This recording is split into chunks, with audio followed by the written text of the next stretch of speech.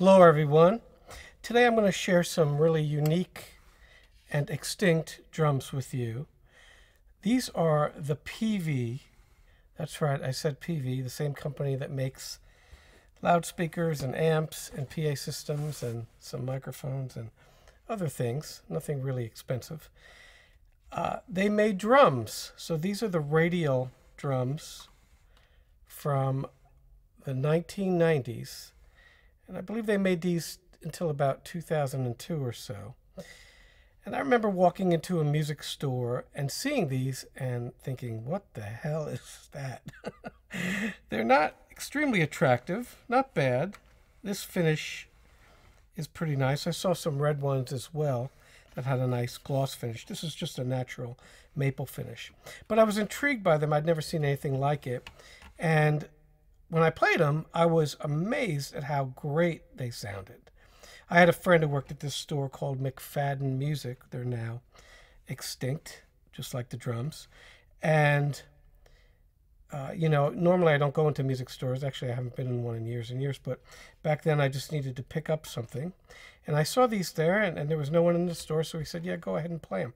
So I played them for a while, and like I said, I was just really amazed how great they sounded. They rang. The ring on them was very extensive, really full-bodied sound.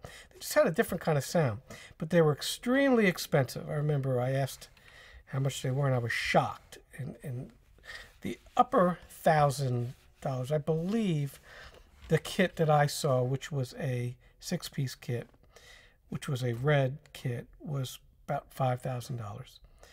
So that at that time, I didn't have a lot of money, so that was not going to happen.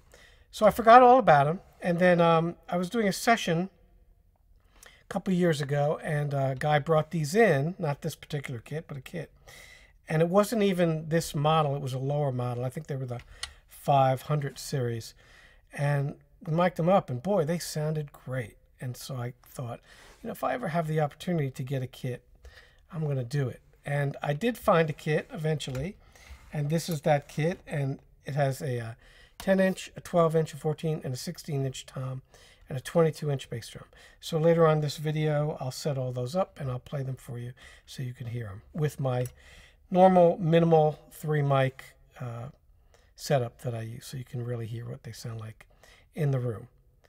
Meanwhile, let's talk a little about the drums and the design, which I can really relate to since I studied with a timpanist, Fred Henger, in college, who designed some timpani using the same concept. So in other words, this shell, which on the toms is about 1/10 of an inch, very thin, it's a 3-ply shell. This shell is floating. There's no hardware on it whatsoever. This rims mount, which I don't even think you would need, so I'm not sure why there's a rims mount. I guess it was just a selling point. By the way, if I didn't say it already, the guy who invented these was Stephen Volpp. I think you say it's V-O-L-P-P. I could have the pronunciation wrong. But, I don't know if it was his idea or Peavey's idea to put these rims mounts on there. But you would think it wouldn't really need them. They needed some kind of mount because obviously there's no hardware on them. But I think this is a little bit overkill. And it's not actually even suspended, really. Normally the rims mounts will move around. So, but the drums still sound great. Now, I took the top head off, and in a minute I'm going to give you a tour of the inside. Actually, I can probably do it right here without moving the camera. So you can see how thick these upper rims are. It's plywood. They're maple. It's blocked together. So plywood is glued. And they're pretty heavy. They're not massively heavy like sonars, but they're pretty heavy. So the concept was to get rid of any kind of hardware, have that shell float in there. So my teacher, Fred Henger, had timpani where you could revolve the drums to change the beating spot, because what would happen with calf heads is they would wear out. And they're so expensive and hard to tuck that once you wore out a certain beating spot, you can rotate the drum a little and have a new beating spot. So literally that calf head could last you years and years and years. So that was the concept, and he made the Henger Touchtone Company made those timpani for many years, and lots of orchestras use them. The orchestra Amen used them for many years, and they were great drums. They're hard to come by now. Very, very heavy, you know, just like all the symphonic timpani. They're extremely heavy, but there was no hardware on the shell. The shell just dropped right into this basket, and you could revolve it. And several other timpani use this method now too, but back in those days, not as much. And of course, if you ever see a Ludwig timpani or you know, a Yamaha, all those, they have the hardware on them. So the goal is to let that drum open up. It has more volume, has more ring, has a deeper sound, deeper fundamental tone. And that's what you get with these. So it's a great concept. I don't know why it didn't catch on, but I think maybe two reasons. First of all, they say Peavey on there, and I have nothing against Peavey, but you know, back in the day when you had Yamaha and Pearl and DW was kind of, you know, making some real boutique drum sets, and obviously Tama, however you want to say it. And, you know, those drum sets had a certain look to them, and then this comes along. It looks like a little bit of a flying saucer. And so they didn't catch on, and they were very, very expensive. So they were discontinued, I believe, in 2002, like I said. Now, you could tell the age of these by the badge here. So if the badge is screwed on like that, not stuck on, but screwed on, then you know it's pre-1997.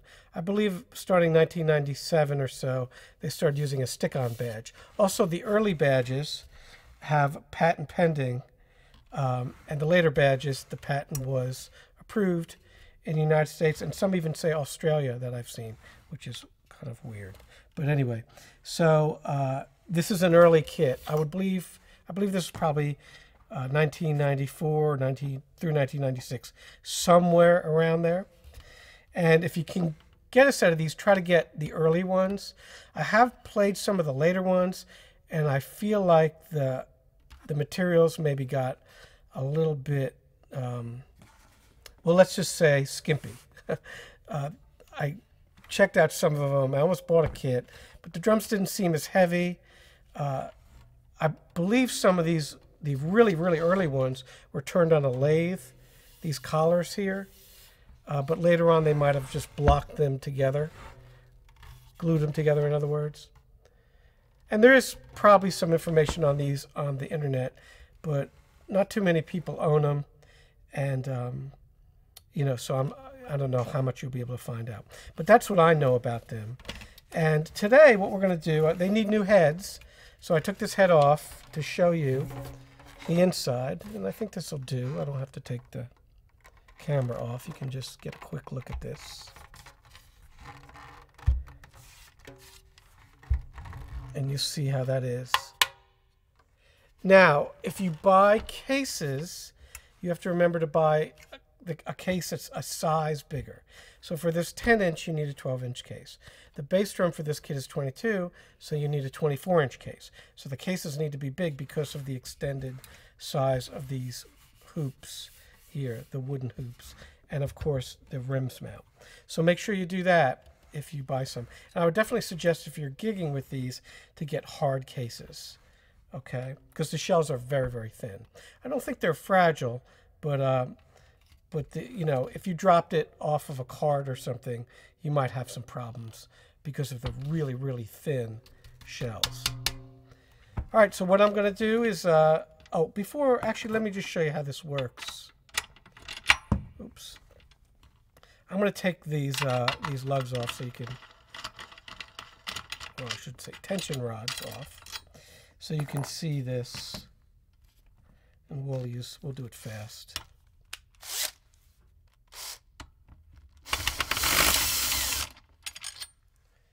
I'll just show you how it sits on there.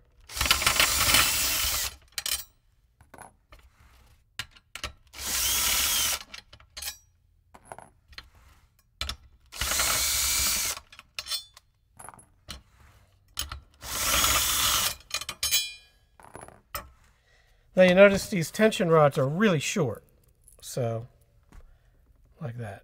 And you can get replacements, or you can cut one down. It's not a big deal. Something happens. All right, normal rim. No, not die cast or anything. Just a regular old cheap rim.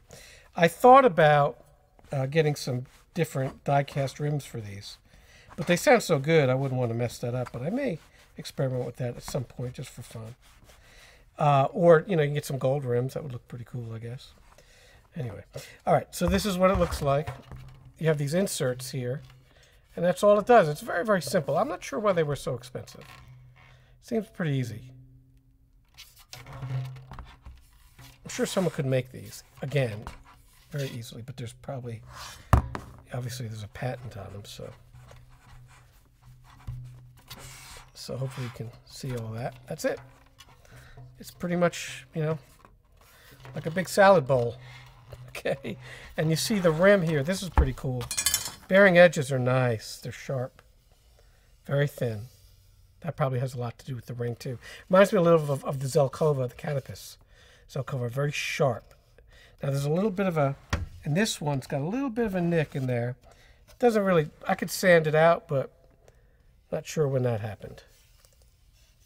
But like the Zelkova, the Canopus Zelkovas, they're extremely sharp, and I love that sound. It gives you a real punchy sound. But like I said, for being almost 30 years old, they're in really good shape. All right, so I'll put heads on these, and we'll set them up, and I'll play them for you, and we'll see how they sound. So before we go on, I just wanted to show you this bass drum. The bass drum for this kit sounds really, really good. And just wanted to show you the inside of the shell, because I am changing the head. A little bit of dust there I'll get off, but solid, you know. It's thicker. This is a 5-ply, and the toms are a 3-ply. It's got a little rest there where it rests on the ground, which is clever. So there's a tilt to it. And then the spurs here changed as time went on. I believe they became a little more lightweight. These clamp to the rim, so you can move those. And they're just standard spurs here. But the later ones were a little bit lighter, is what I've heard. I've not seen them. Same bearing edge though, super sharp. All right, so it's the next day. I had to set these up, and then I had to go to a gig. So I put pinstripes on the toms, clear pinstripes, on all of them. And on the bottom, I put clear diplomats. Except for this lowest tom, I didn't have a 16-inch diplomat on me, and so I put an ambassador. And you'd be surprised at what a big difference the bottom heads make, especially on these drums. So I went with the thinnest head possible. It's not a snare diplomat. It's not that thin. It's just a thinner head than a batter ambassador. So that's the diplomat. And then I don't have the matching snare for these drums, so I just happen to have a matching finish Tama Star Classic from the 90s as well. It's a great sounding drum. So I'm playing that with this kit. The only reason being that it matches them in color. All right, so these drums are definitely the loudest, punchiest drums I have ever played on. And the bass drum is pretty incredible.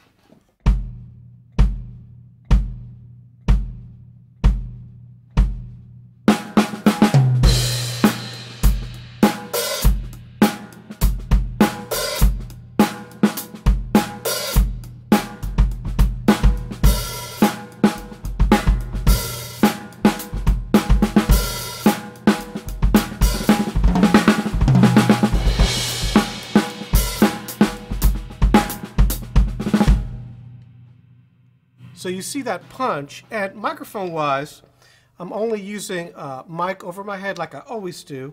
It's this AKG C24. And on the kick, I am using a Beta 52, which is a cheap dynamic mic, right outside of the bass drum. It's not even inside the bass drum. I tried that. It actually overwhelmed that mic. That's how powerful this drum is.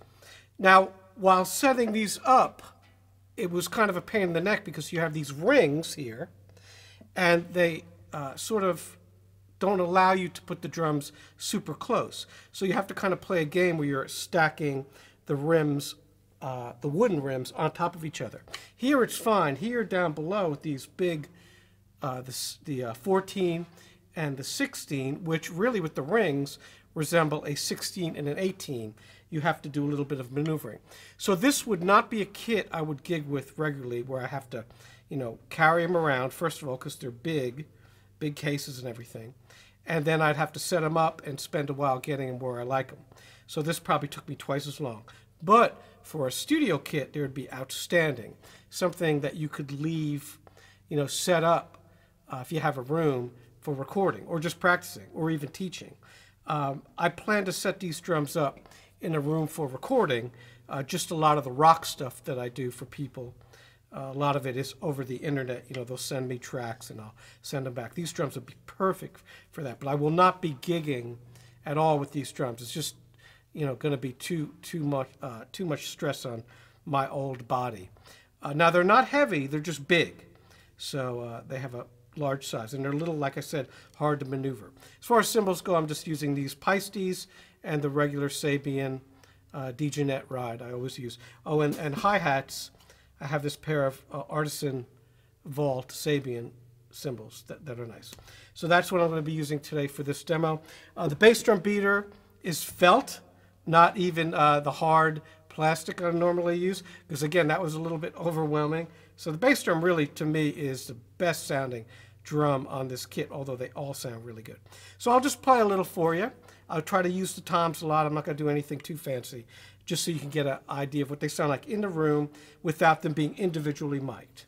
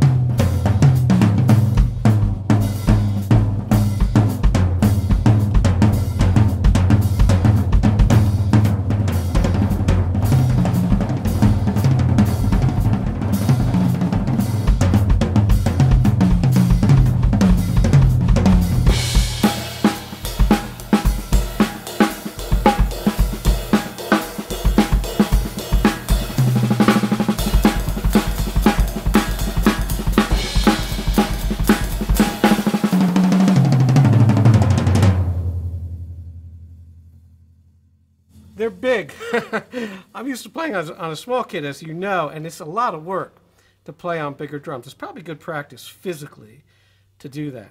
But they do suck you in, especially these large toms. Now here, for me acoustically in the room, these large drums almost resemble timpani. They're so big sounding.